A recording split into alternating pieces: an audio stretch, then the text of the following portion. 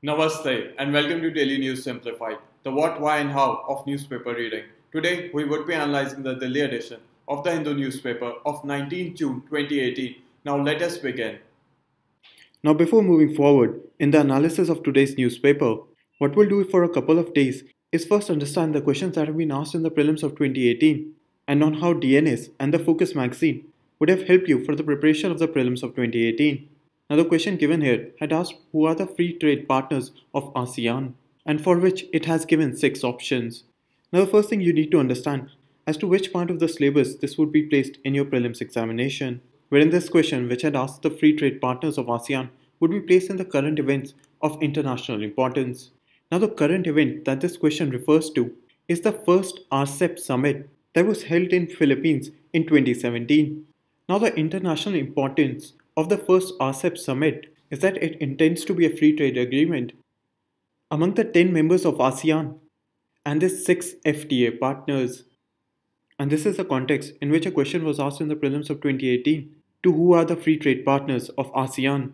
And this information was covered multiple times in your DNS, wherein it was covered in the DNS of 23rd January, which had given the 6 members which are India, China, Australia, New Zealand, Japan and South Korea. Apart from the coverage as to why RCEP was in the news and what is the international importance of the first RCEP summit. And in similar terms, it was also covered in the Focus magazine, wherein the first RCEP summit was covered in the December edition of the Focus magazine, which had also given the context as to why the first RCEP summit is of international importance, wherein it is an agreement being negotiated between the ASEAN and its 6 FTA partners. And it is within this context in DNS and in Focus magazine, which provides as to which part of the syllabus a particular news belongs to, either in your prelims examination or your mains examination, and then subsequently provides the information that are needed to be remembered or concepts that are required to be understood. And it is within this regular coverage through DNS, Focus magazine and the test series that will give you a comprehensive coverage and allow you to answer questions within your prelims and your mains examination. And so now with this, let us move on to the first article. Now Operation Seize Ops and Operation All Out were conducted in the state of Jammu and Kashmir, wherein the term Seize Ops is a more generalized term, and the term Seize Ops signifies that the army avoids conducting offensive operation. Now these offensive operations may include cordon and search operations and search and destroy operations. And when such a Seize Ops operation was conducted in Jammu Kashmir, it included both the army and the paramilitary forces. However, you should understand that the army only avoids conducting offensive operation, and it means that the counter-terror and the counter-infiltration grids that remain in Jammu and Kashmir remain completely intact, and therefore aspects of gathering intelligence, securing military installations, patrolling operations, road security operations, among other counter-terror and counter-infiltration aspects are continued forward. And therefore, defensive counter-terror and defensive counter-infiltration measures are continued forward, and it is only offensive operations that are actually avoided. And apart from this, Seize Ops operation does not mean that there would be a ceasefire at the LOC, wherein Operation Seize Ops was an internal matter of India, and any ceasefire at the LOC has to be bilaterally conducted with Pakistan. And apart from this, Operation Seize Ops also does not mean that the army or the paramilitary forces in Jammu and Kashmir will step back into their barracks and would stop every kind of operations. Now the reason Seize Ops operation was undertaken in Jammu and Kashmir was that the government of India had asserted that it is trying to create an environment that is free of terror and violence. And such an environment which is free of terror and violence would enable the Muslim citizens of Jammu and Kashmir to observe the holy month of Ramadan in a peaceful manner.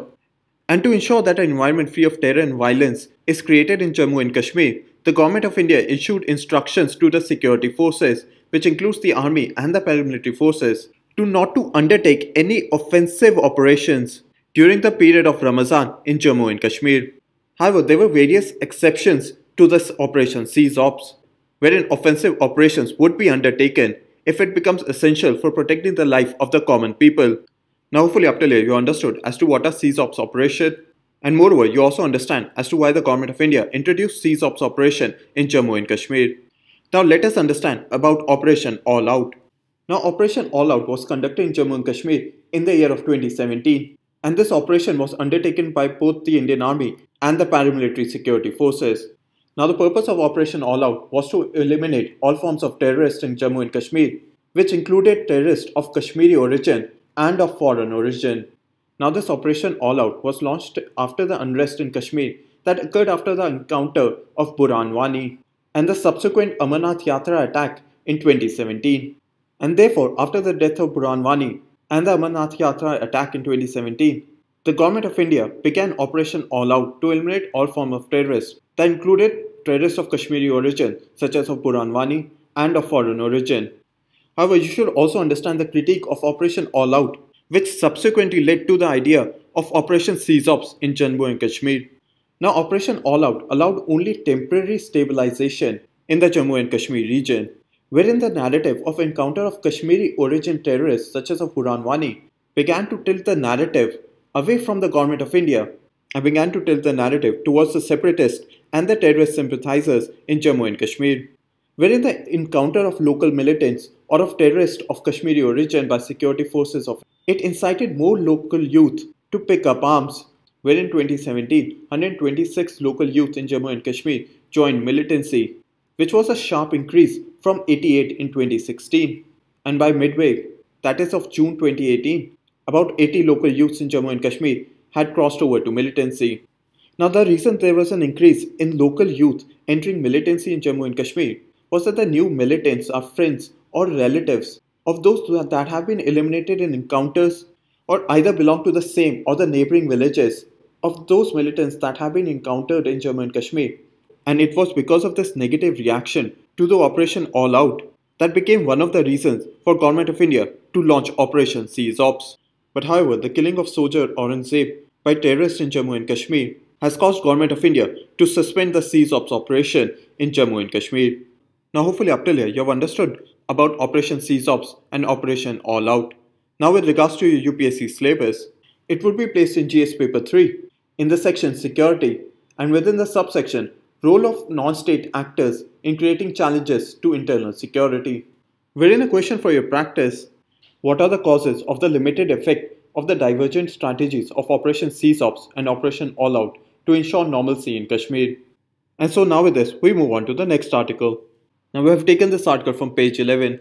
Now what this article talks about is that it provides the focus areas of dialogue during the 2+2 dialogue between India and the United States. Now this 2+2 dialogue would occur between the foreign and defense counterparts of both India and the United States, wherein India has similar 2+2 dialogue with Japan and with Australia. However, the 2+2 dialogue with Japan and Australia is conducted between the counterpart secretaries of defense and foreign ministries, while the 2+2 dialogue between the India and the United States would be at the ministerial level between the foreign and the defense counterparts. Now this 2+2 dialogue between India and the United States would be held in July of 2018. Now the main focus areas of the 2+2 ministerial dialogue would be of the foundational agreements that aid the United States in defense cooperation with other countries. Now the article has highlighted 4 foundational agreements, of which 2 India and the United States have already signed. Wherein the first agreement that has already been signed is of the General Security of Military Information Agreement, whose primary mandate is the sharing of intelligence information between India and the United States. Now the second agreement that has already been signed between India and the United States is the Logistics Exchange Memorandum of Agreement, and this agreement provides the militaries of both countries access to each other's military facilities. And this access is mainly for the purpose of refueling and replenishment. And moreover, you should also understand that this access is not automatic or obligatory in nature. Now apart from this, the article provides 2 foundational agreements that are yet to be signed. Now the first foundational agreement that is yet to be signed, which the article talks about, is the Communications Compatibility and Security Arrangement. And this agreement would facilitate the transfer of encrypted communication systems. And the signing of this agreement is required for India so that India can access the high-tech military US hardware, especially armed drones. And the second agreement that is yet to be signed, which the article talks about, is the Basic Exchange and Cooperation Agreement. And this agreement would facilitate the exchange of geospatial information, wherein geospatial means the data that can be derived from a particular location. Now hopefully up till here you have understood the 2 foundational agreements that both India and the United States would be discussing upon at the upcoming 2+2 dialogue in the July of 2018. Now you have to understand that this news is currently in transition, and we'll have to wait and see on how this news moves forward. And now with regards to UPSC syllabus, the 4 foundational agreements would be placed in GS paper 2 in the international relations section within the subsection bilateral agreements involving and affecting India's interest. And so now with this, we move on to the next article. Now we have taken this article from page 7. Now the reason this article is in the news is because the National Testing Agency will also train paper setters, as in those individuals that form the exam paper, in terms of its questions and answers. However, what is required to understand from this article is about the National Testing Agency. Now the National Testing Agency was announced in the Union Budget speech of 2017-18, and the mandate of the National Testing Agency is mainly derived from 2 reports. The first being the Program for Action for the Implementation of the National Policy of Education of 1986, and the second is the National Knowledge Commission report of 2006-9, and both of these reports mention the formation of a national testing service. Now hopefully up till here you have understood that the National Testing Agency was announced in the Union Budget speech of 2017-18, and the mandate for the National Testing Agency is mainly derived from the Program for Action for the Implementation of the National Policy of Education of 1986 and the National Knowledge Commission report of 2006-2009, wherein both these reports mention forming the National Testing Service. Now let us understand the main features of the National Testing Agency. Now this agency will initially conduct the entrance examinations, which are currently conducted by the Central Board of Secondary Education or CBSE. Now these tests would be like the National Eligibility Test for Assistant Professors and Junior Research Fellowship, the NEET examination, the Engineering examination of JEE, among other various entrance examinations that CBSE currently conducts. The second feature would be that the National Testing Agency would conduct other examinations in the coming future, such as other examinations which are conducted by the All India Council of Technical Education with regards to the GATE examination, among others. Apart from this, the National Testing Agency would be under the purview of the Ministry of Human Resource Development. And lastly, the National Testing Agency has been registered as a society under the Indian Society Registration Act of 1860. Now hopefully up till here you have understood the main features of the National Testing Agency, wherein it would initially conduct the entrance examination such as the NET exam, among others which are currently conducted by CBSE. Moreover, it would also conduct other examinations in the future, such as those conducted by the All India Council for Technical Education. Moreover, the National Testing Agency would be under the Ministry of Human Resource and Development and is registered as a society under the Indian Society Registration Act of 1860. Now by knowing that the National Testing Agency is registered as a society, you can also infer that the National Testing Agency is not a regulatory body, it is also not a statutory body, and it is also not a constitutional body. Now if we take a look at the previously asked questions in your prelims examination, questions have specifically been asked on government schemes or institutions within the reference of its purpose or aim.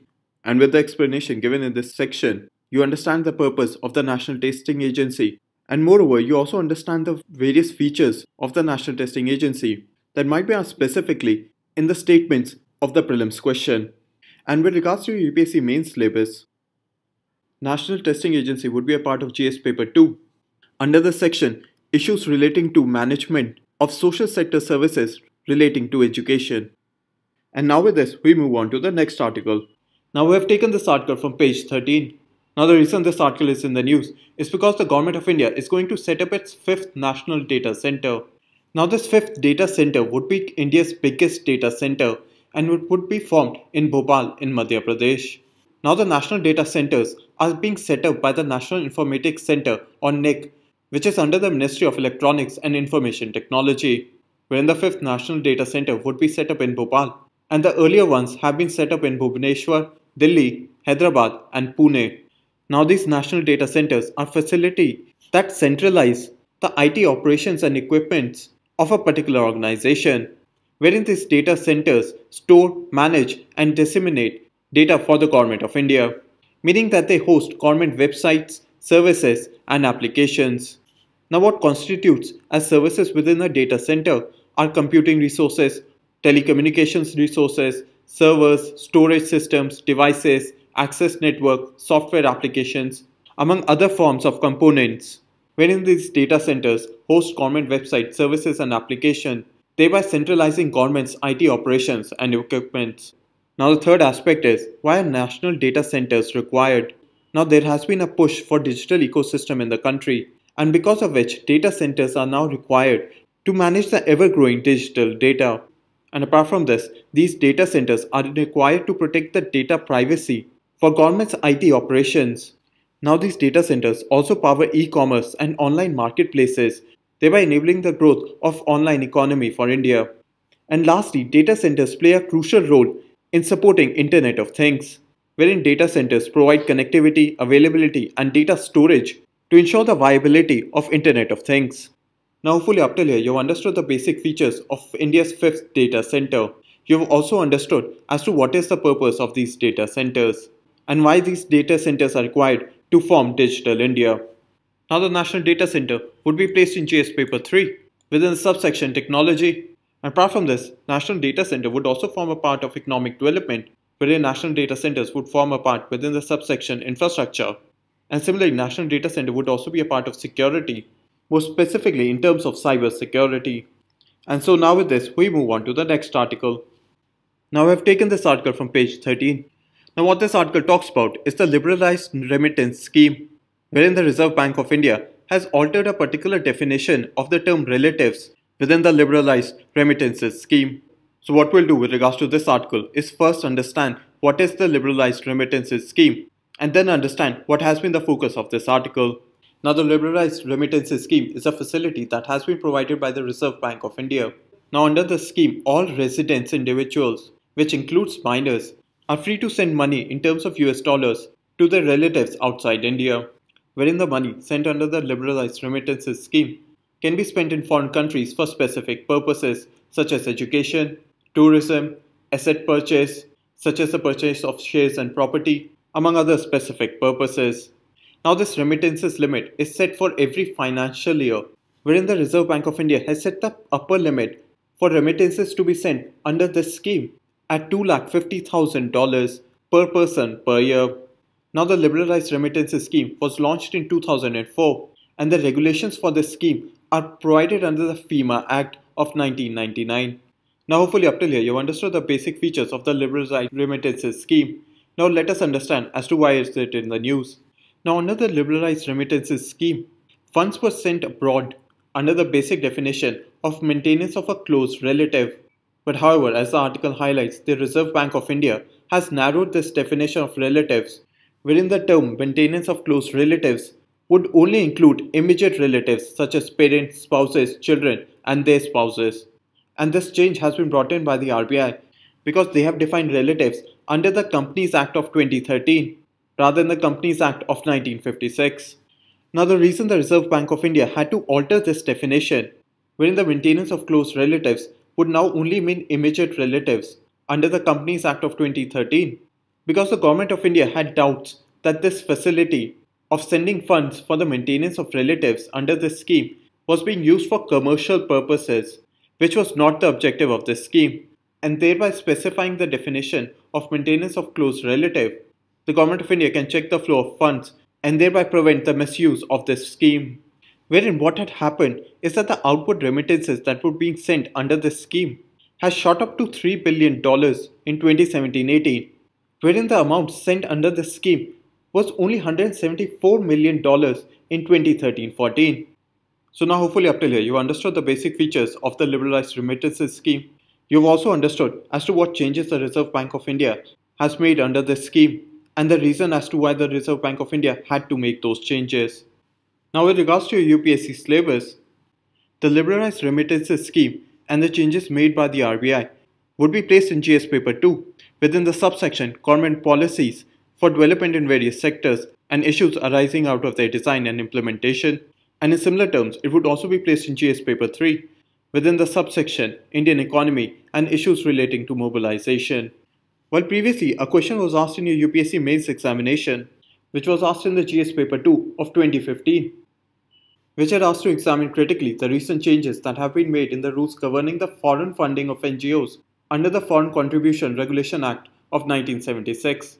And in similar terms, a question for your practice: examine the recent changes in the rules governing outward remittances for maintenance of close relative under the Liberalised Remittances scheme. Now you have to understand that the Liberalised Remittances scheme is a highly specific topic for your UPSC preparation. But nevertheless, you have hopefully understood as to what is the Liberalised Remittances scheme and what are the recent changes that have been made by the Reserve Bank of India in the basic features of this Liberalised Remittances scheme. And so now with this, we come to an end in the analysis of today's paper. Now we move on to the question for today.